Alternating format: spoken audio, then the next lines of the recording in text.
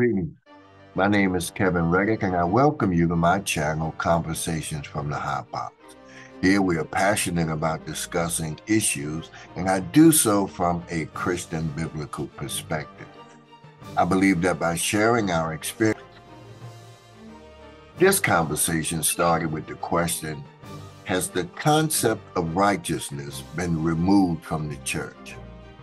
And my immediate response or reply to the question was, regardless if righteousness is taught or preached in a church, it has always been a hard issue.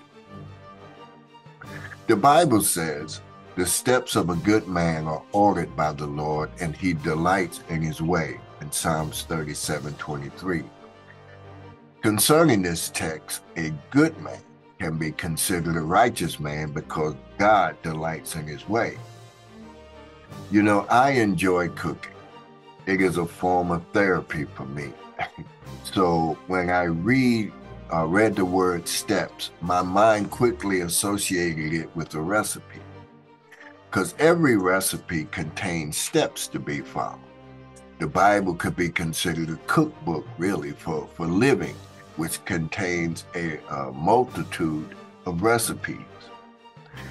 But to help me explain this, I invited a friend of mine to briefly share on the subject, and he couldn't physically be here today, so he sent a video. Check this out. And now cooking with Chef Reverend.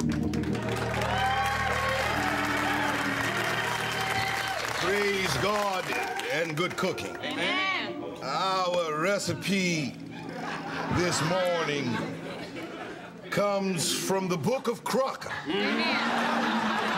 Betty Crocker. Deacon, if you will. Chapter 14, recipe 12. Cheese souffle. Ingredients: butter, eggs, cheese. Stop right there. Butter, eggs, and cheese. Butter, eggs, and cheese. Now, the Apostle Betty gives us the ingredients. Now, I remember when I was young in the ways of cooking. Brother Deacon, I was headstrong. I would get the ingredients and just start cooking. I was out there, y'all. And I would say, Lord, why does my souffle taste so nasty? Why that? Foolish pride. Foolish pride, you want to. And God would call me up often. He would call me. He would say, Cletus. That's your name? Follow the recipe. Amen. Follow the recipe. Follow the recipe. Follow recipe. Follow recipe. Lay down the foolish pride and follow recipe. Read on. Pour mixture in pan and heat at 300 degrees for 15 minutes. How long? 15. 15 minutes. Now, I know what's going on in some of y'all's kitchens. Uh-oh. Temptation starts creeping.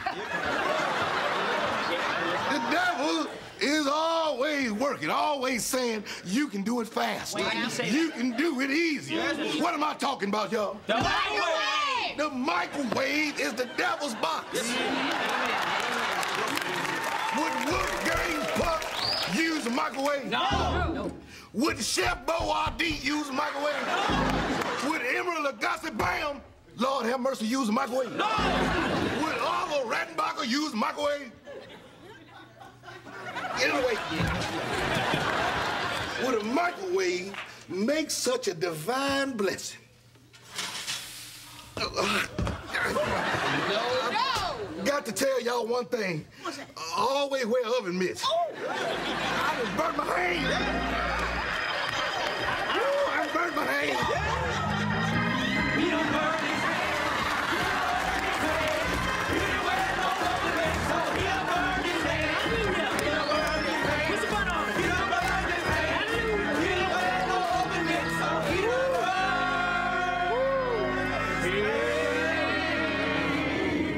Join us next week as we prepare our delicious baby Jesus back ribs. Amen. And good cooking.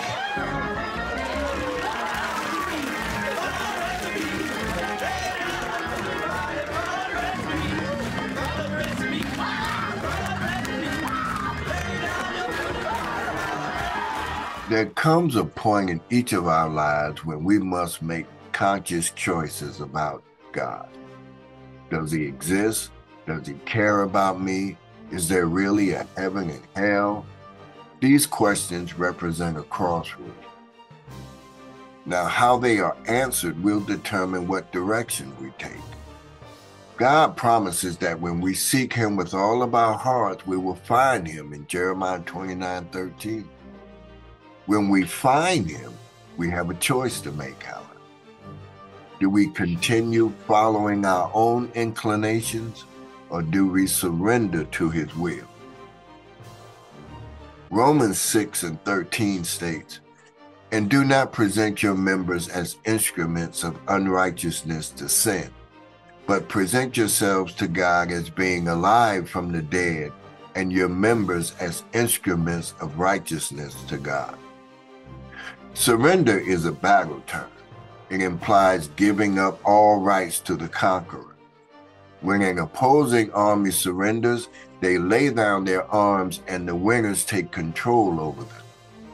Surrendering to God works the same way. God has a plan for our lives, and surrendering to him means that we set aside our own plans and eagerly seek his. The good news is that God's plans for us are always in our best interest, unlike our own plans that often lead to destruction. Our God is a wise and benevolent victor. He conquers us only to bless us, not to harm us. Now, there are different levels of surrender, all of which affect our relationship with God. Initial surrender to the drawing of the Holy Spirit leads to salvation. When we let go of our attempts to earn God's favor and rely upon the finished works of Jesus Christ on our behalf, we become a child of God. It's another level. And all of that is great, right? But there are times of greater surrender during a Christian's life that bring deeper intimacy with God and greater power in service. The more areas of our lives we surrender to him, the more room there is for the filling of the Holy Spirit.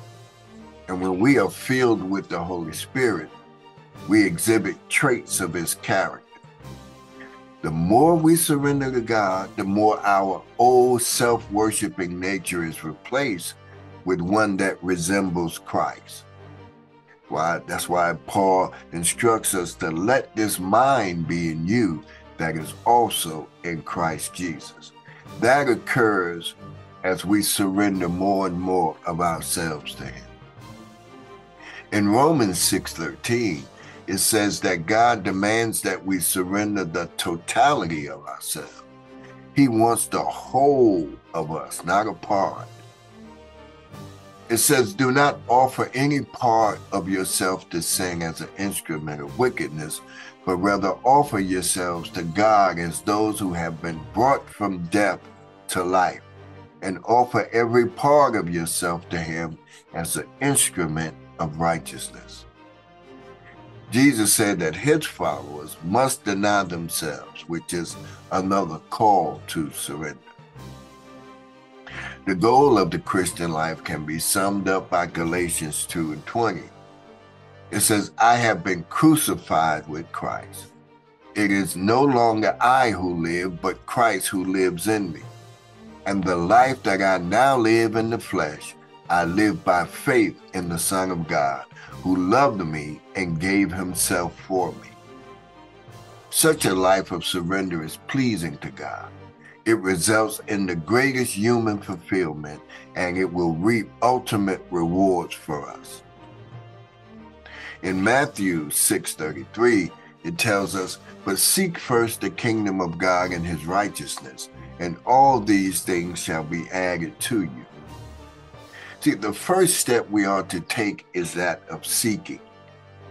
To seek, when used in a religious sense, first denotes the seeking of that which is lost, that is undertaken by God to save it or to find it.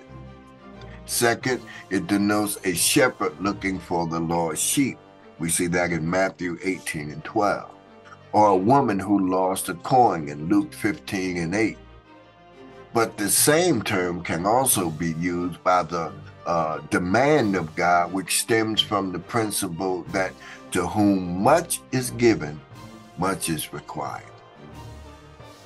As a verb, to seek can encompass a range of actions, including searching diligently, asking, consulting, finding, discovering, inquiring, plotting, examining, and requesting. The Greek word translated to seek carries two distinctions that should be considered together. First, it means to seek something that has been lost.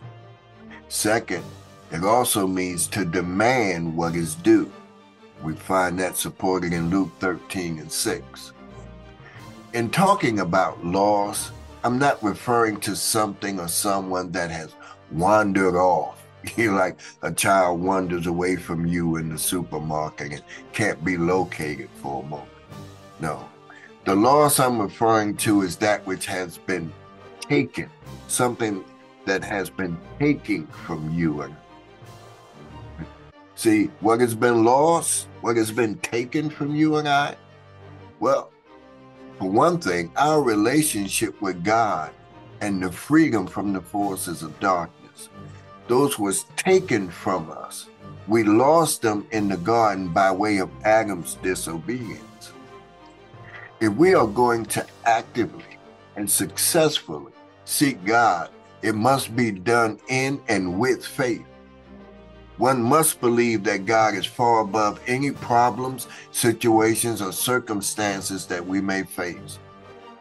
You know, there is a saying that sorrow looks back, worry looks around, but faith looks up. And today, here in America, I can't think of any other time during my lifetime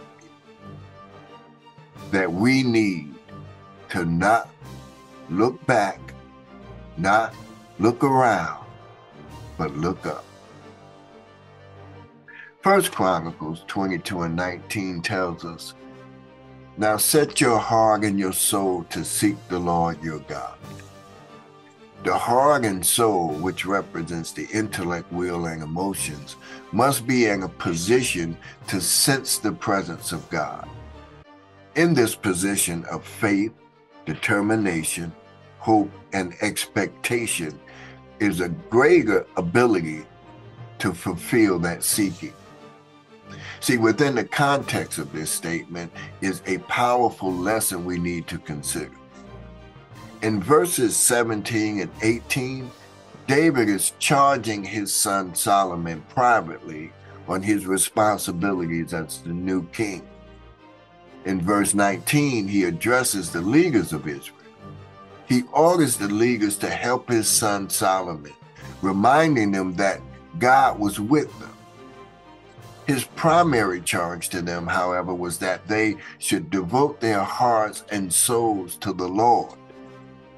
And I thought that was very interesting, and I thought it really spoke about the character of David. He didn't tell the leaders or suggest to the leaders that they submit and bow to his son Solomon as king. He knew that if they were faithful to God, they would be faithful to Solomon. See, if one places a human duty above duty to God, then all else will fail. Seeking the Lord is a description of the whole of the believer's life. First, we seek the Lord by endeavoring to obey him in everything.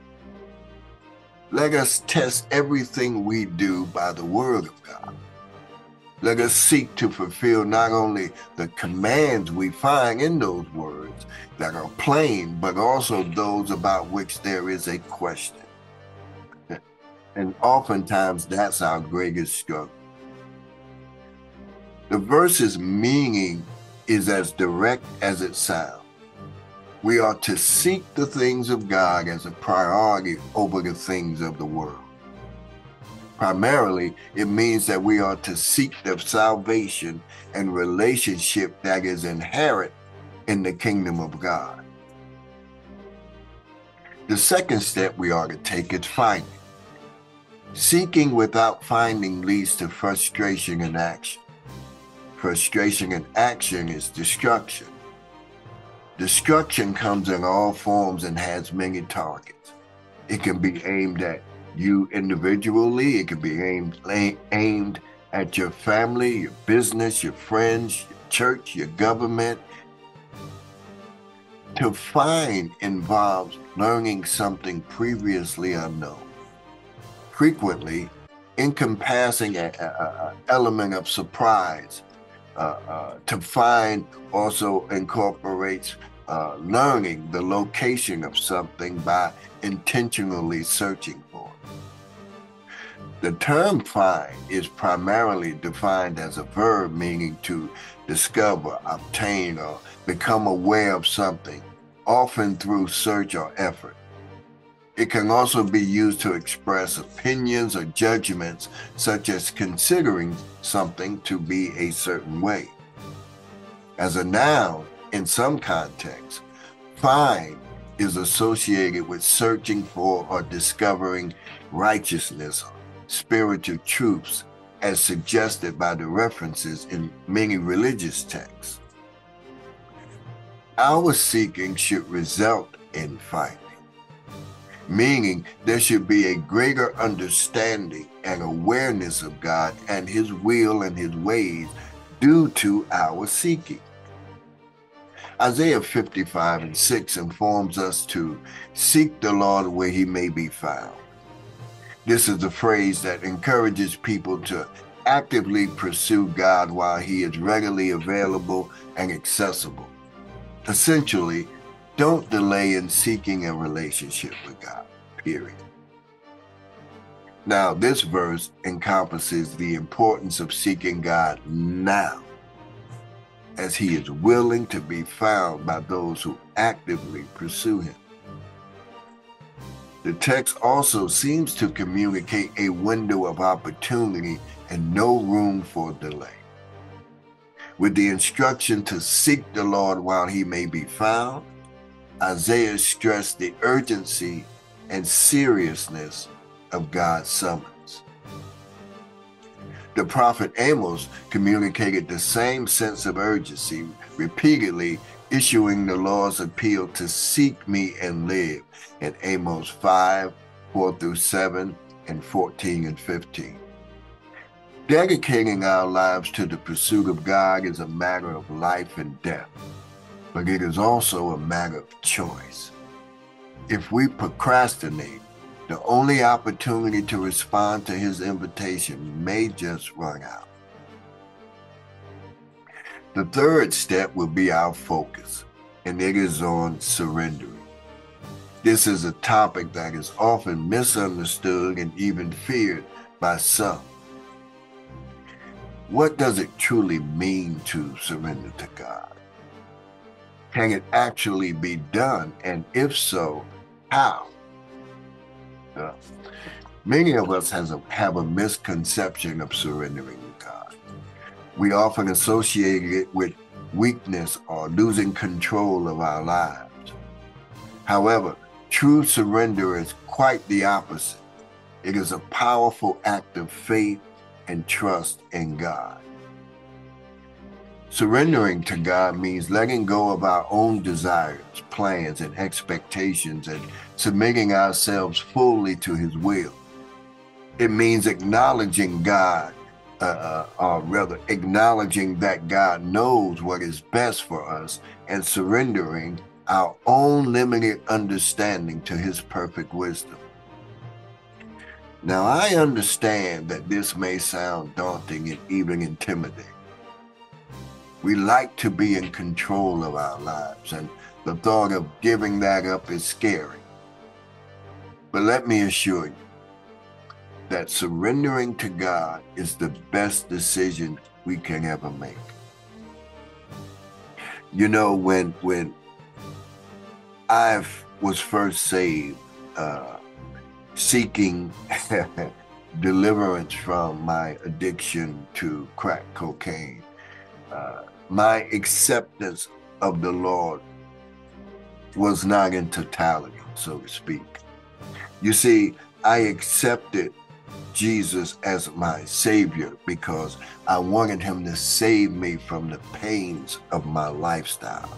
I wanted him to save me from the pains that was torturing my mind, the guilt, the shame, the self-condemnation, and so forth. But I did not want to release my life to him. I still felt that I could control it if I could just eliminate the pain. So I accepted him as my Savior for fire insurance, so to speak, to be honest, but not as Lord. And so therefore, in reality, I had not surrendered my life to him.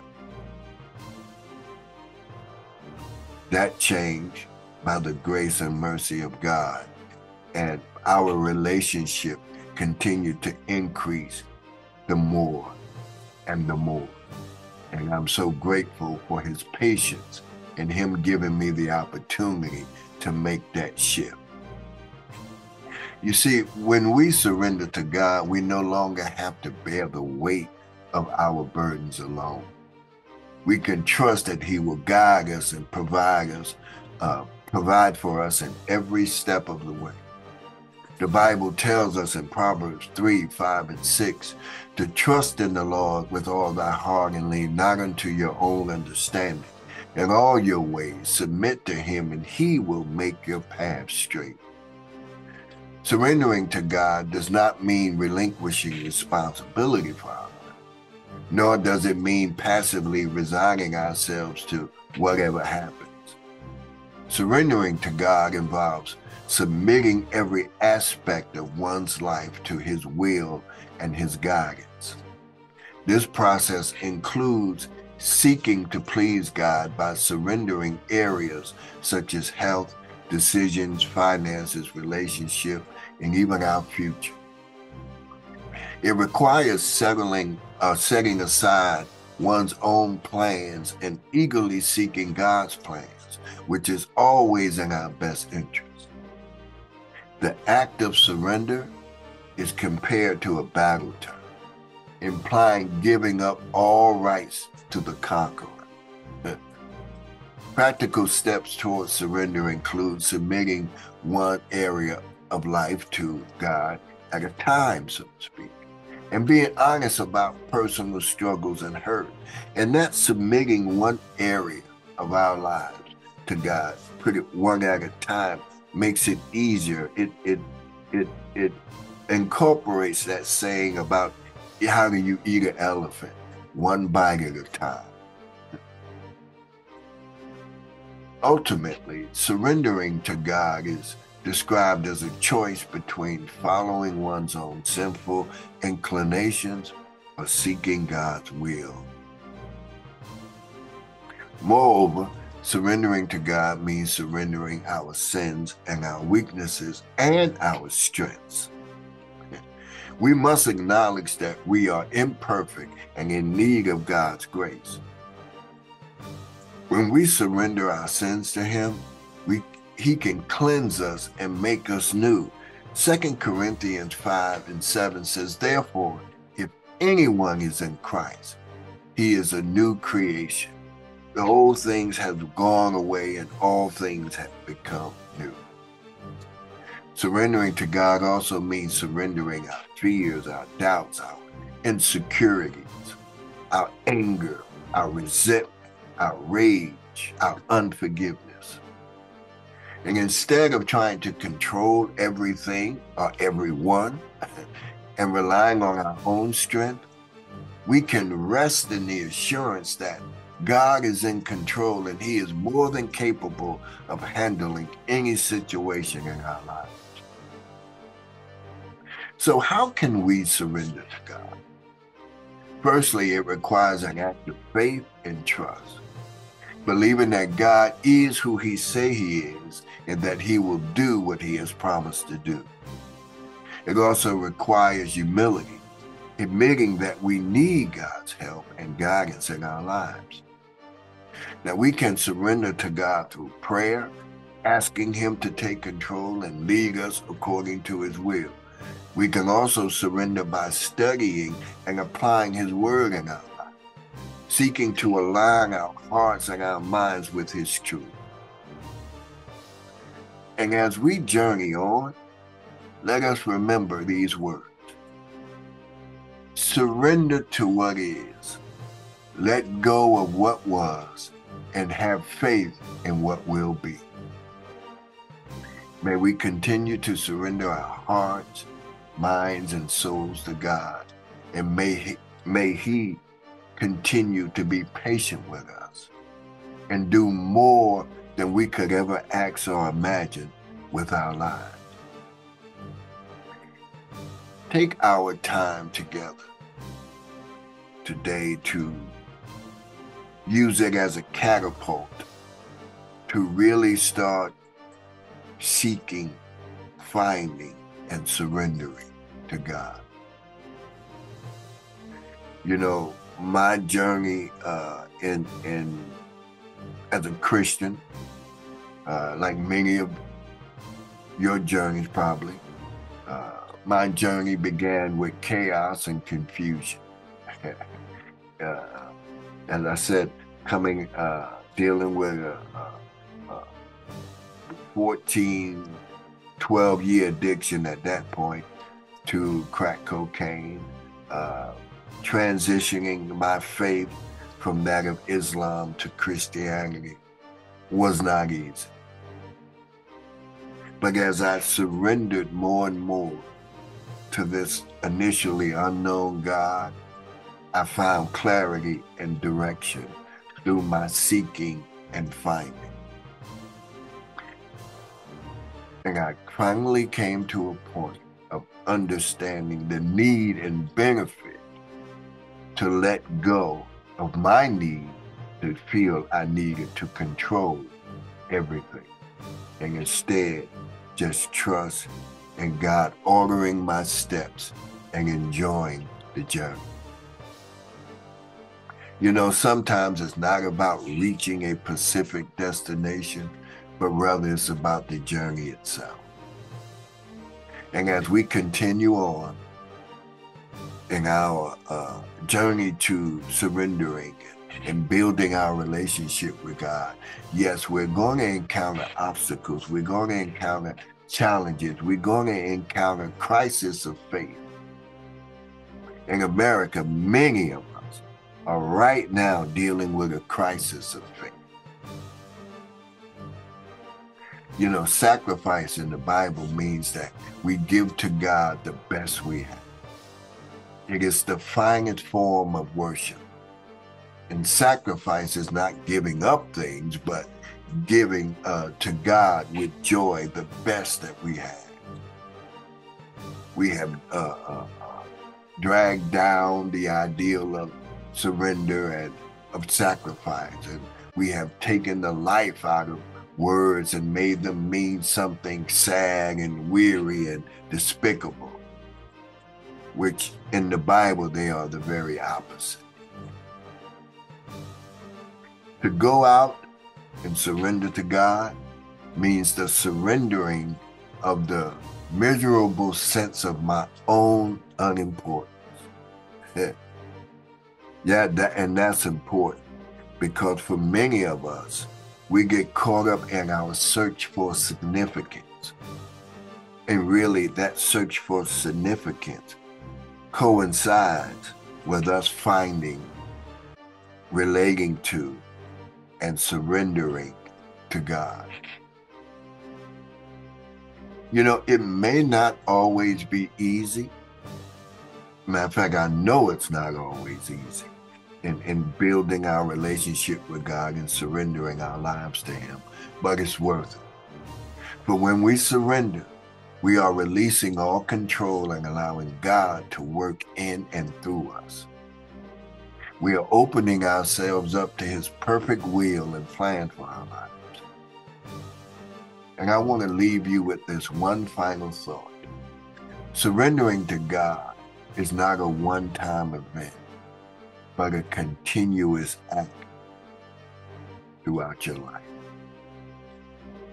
Every day we must choose to surrender ourselves, trusting that he knows what is best for us.